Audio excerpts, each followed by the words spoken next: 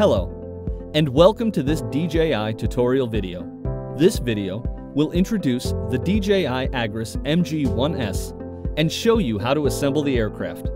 In the box, you will find the following items: the aircraft, 2 landing gears, the remote controller, the liquid tank, and 3 radar sensing modules, which are already mounted to the liquid tank. Attaching the landing gears, connect the hose clamps to landing gear ports. Then, attach the M3x6 screws and tighten them.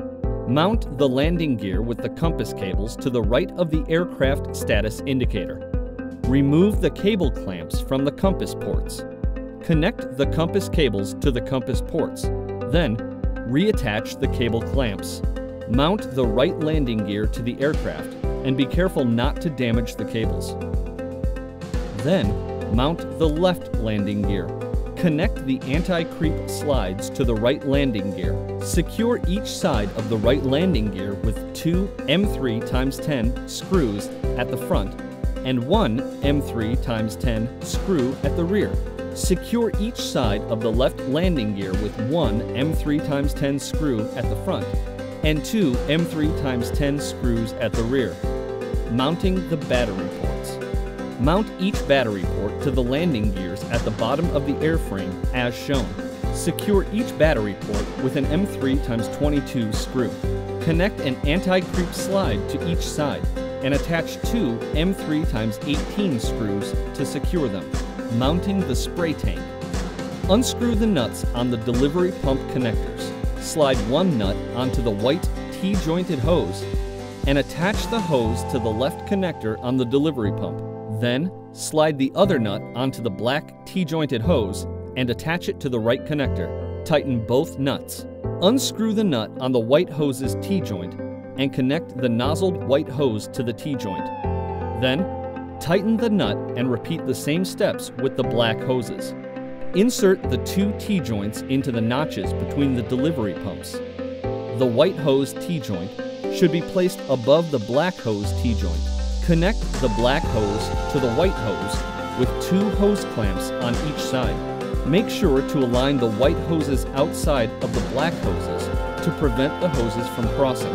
Align the clamp holes and use M4x8 screws to fix them onto the spray tank. Unscrew the spray tank cap and place the spray tank under the airframe with the delivery pump facing the rear of the aircraft. Pull the hoses through the gaps on landing gears. Position the spray tank with the injection port sticking out of the gap on right landing gear. Align the mounting holes with the plugs on the left landing gear. Insert the notch on the right of the spray tank into the connector on the landing gear.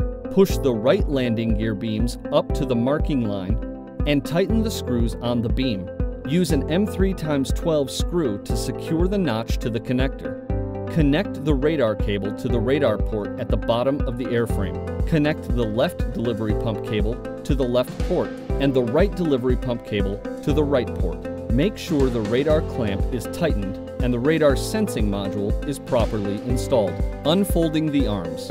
Unfold the arms completely and tighten the arm sleeves. Make sure the arms are correctly installed. The M1 and M2 arms should be installed at the front of the aircraft, and the M5 and M6 arms should be at the rear. Mounting the nozzles and hoses.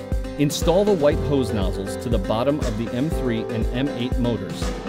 Then, install the black hose nozzles to the bottom of the M4 and M7 motors.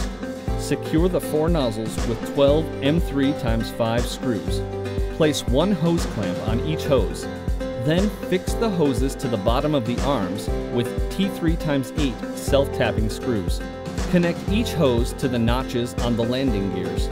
Finally, attach the protection board to the right landing gear, which prevents the liquid from sloshing during injection. Mounting the battery.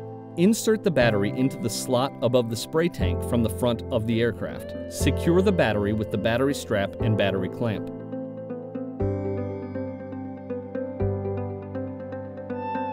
To power on the aircraft, connect the cable to the power communication port. Then, connect the XT90 cable to the corresponding port. Then, the MG1S will power on.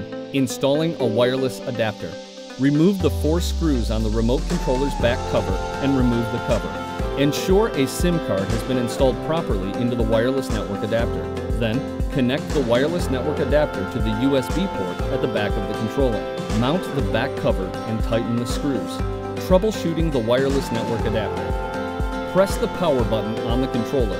Then, press and hold the button to power on the controller. Open the DJI app and tap Settings and choose Network Diagnosis. If the DJI Agriculture Management Platform shows as normal, the wireless network adapter and SIM card are functioning normally. Agras MG1S installation is now complete. Thank you for watching.